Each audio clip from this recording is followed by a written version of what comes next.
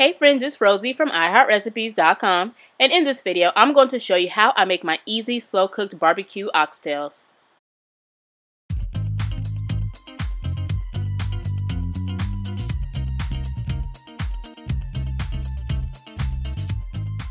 So I'm going to start off with my oxtails. Now I know oxtails can be a little on the pricey side, so if you cannot afford oxtails, you can use beef neck bones for this recipe.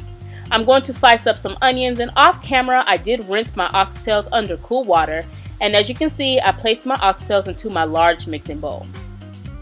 My next step will be adding in my onions that I chopped up. These are yellow onions, you can use white if you choose, and we're just going to place those into our bowl with the oxtails, and then we're going to drizzle in some oil. I'm going to be using canola oil. You can use corn, any type of vegetable oil should do, and you want to make sure everything is nicely coated with the oil.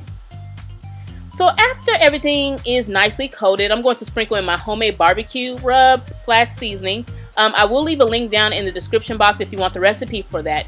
If you want to use store-bought barbecue seasoning, that is completely fine. But again, I will leave a link down below in the description box if you want to use my recipe for the barbecue seasoning, and it's also on my blog. So if you're watching this video on my blog, you can find it there. So in this big pot, I'm going to add in the onions and our oxtails. I placed the pot over medium-high heat, and now I'm just going to start searing the meat. Now don't forget, if you want the exact measurements for this recipe, please be sure to visit my blog, iHeartRecipes.com. I will also leave a link for the full recipe for this oxtail recipe down below in my description box. And after I seared the meat, again, we just want to brown the outer parts, we are going to place our oxtails in our slow cooker. So we're not going to turn the slow cooker on just yet. Let's just place those in there.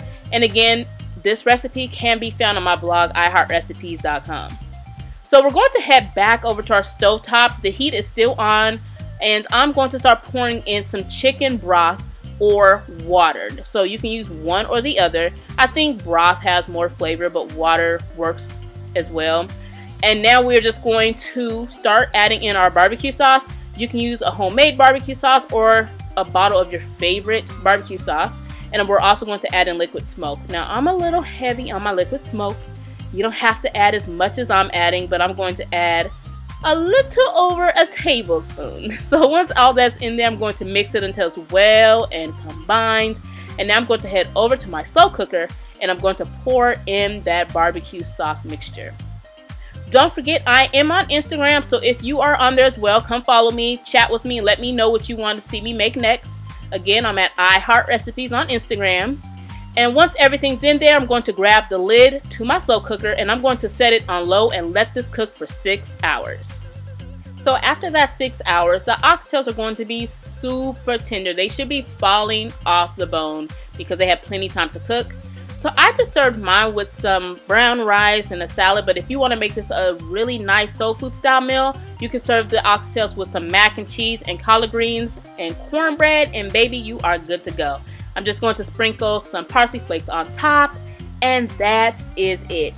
I want to thank you so much for watching. I truly appreciate it. Subscribe if you haven't already, and visit me every Sunday and Wednesdays for new video uploads.